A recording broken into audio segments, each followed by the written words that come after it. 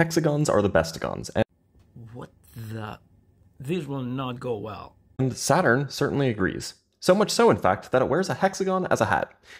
Actually, that did go really well, as all of Blitz's videos, and it's so amazing that there is a hexagon on Saturn's pole. But the hexagon is not the bestagon. The bestagon, at least my bestagon, is the polygon with 65,537 sides. Let me explain why. The coolest polygons for sure are those that are constructible. Constructible here means that they can be constructed with a straight edge and compass. So a straight edge is a ruler with no markings, so I can draw straight lines, but I can't measure distances, and a compass, so I can draw circles at various points. And for example, the equilateral triangle is easily constructible. Squares are also constructible. Pentagons are constructible as well, and the construction is really neat.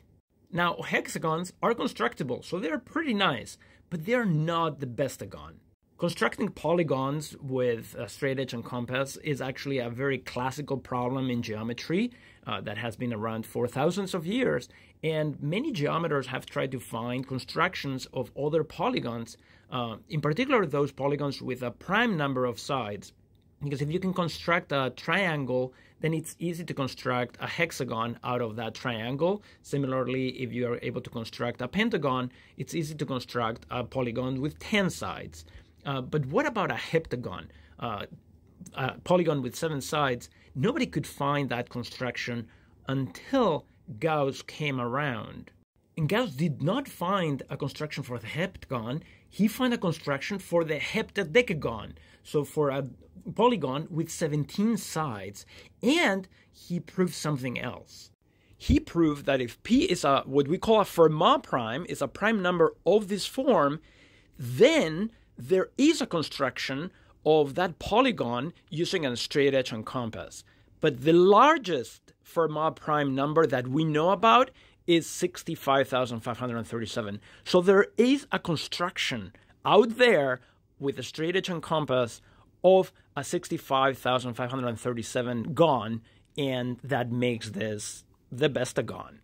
After that, actually, Wansel proves sort of like the converse of that theorem, and now we know that the only constructible polygons are those that the number of sides is a product of Fermat primes times some power of 2. So, for example, 3 is a Fermat prime, 5 is a Fermat prime, 7 is not a Fermat prime, so there's no construction of a heptagon.